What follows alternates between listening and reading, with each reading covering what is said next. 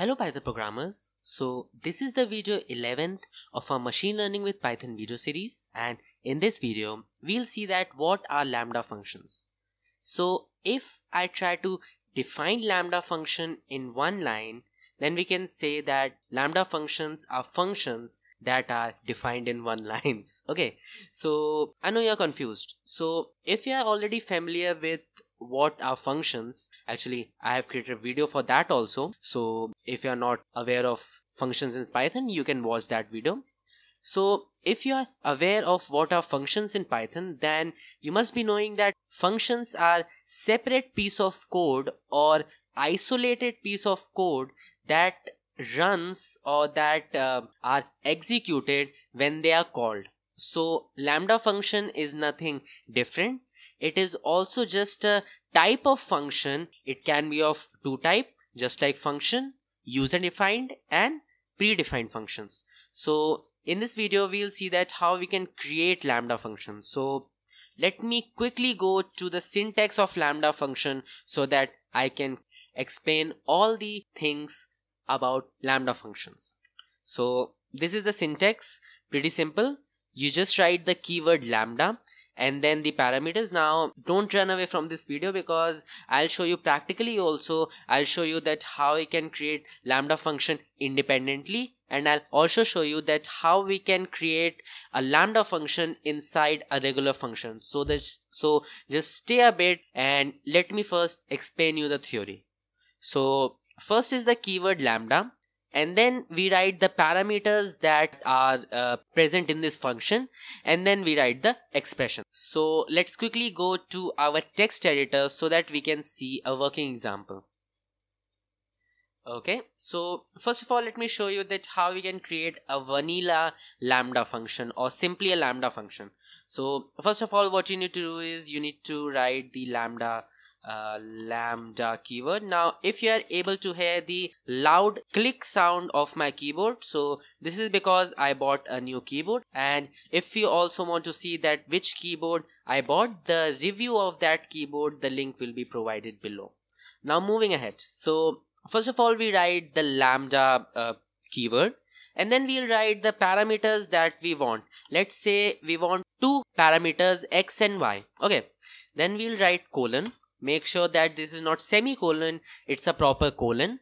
And then we'll write the expression that we want. Now this is a one-liner function, so you have to write the commands that are in one line only. So let's say that we write a equation 3 into x plus let's say 4 into y. Okay, now we need to save this into a variable so that we can see the output, otherwise it won't be saved anywhere. So let's do one thing. Let's so let's save this into a variable first, and then what we'll do is we'll call this y function. Actually let's rename this something else. Let's rename this as a. Okay, so let's call a with the value 1 and 2. Okay, just to try, and then we'll print our output.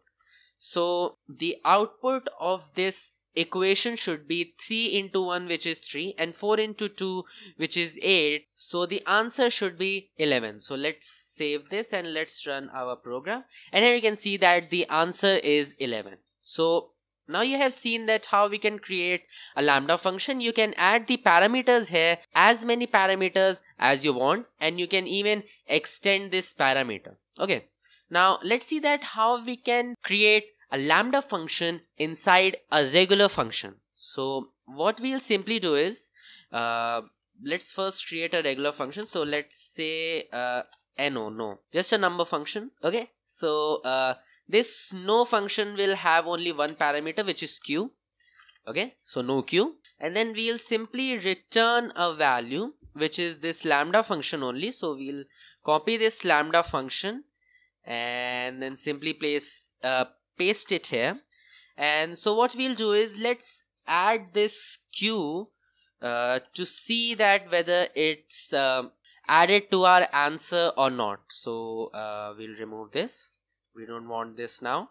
Okay, so now first of all we'll call the no function. So we'll call the no function no with the value, let's say 1. Okay, so we'll call the no function with the value 1, and then we'll save this into a variable, let's say r. Okay, so now let's print the output of this function. So what we'll do is, it should be a print. Okay, so what we'll do is we'll call this r variable, and then we'll pass these two parameters x and y. Now let me write first, then I'll explain you that why are we doing so. Okay, so let's pass the variable 1 and 2. So the value of x and y are 1 and 2. Let's make this 1 to make this very simple. Okay, so these are 1 and 1, and the value of q is also 1. So the answer that we'll get is 3 into 1, which is 3, plus 4 into 1, which is 4. So this makes it 7, and plus 1, which makes is 8. So probably we'll get the answer 8, and yes, we got the answer 8. Now let's increase the answer, and let's say that we want the answer 9. So 2, 9. Okay, so yep, our function is working perfectly. So let me explain you that what we have done here. So first of all, we have created a normal function with just a normal 1 parameter, and then we have called that function and saved that function into an r variable. Okay, so we have saved that function into an r variable, and then we have provided x and y, which is inside this function. So this is a lambda function inside the function. So we have provided this x and y value to this r variable because this is inside this no function. So I guess I got my point clear here. Okay, so now let's discuss that what are some of the positive points, or why do we use these lambda functions. So there are a few advantages. A few of them are, first of all, these lambda functions are use and throw sort of functions. Like once you use them, and then you don't need to care about them. Like they can be used for sorting the values or stripping out the names, or these small tasks for which you don't want to create a dedicated function. You can use these lambda function for those tasks. And the second thing which I like the most is the simplicity of these lambda functions. Now these are just single line of command, and it makes your code, your piece of code, really small and simplistic. So this can be used to increase the presentation of your code. Okay, so this is it, and I'll meet you in my next lecture where we'll create something more awesome. Okay, so meet you there. Bye bye.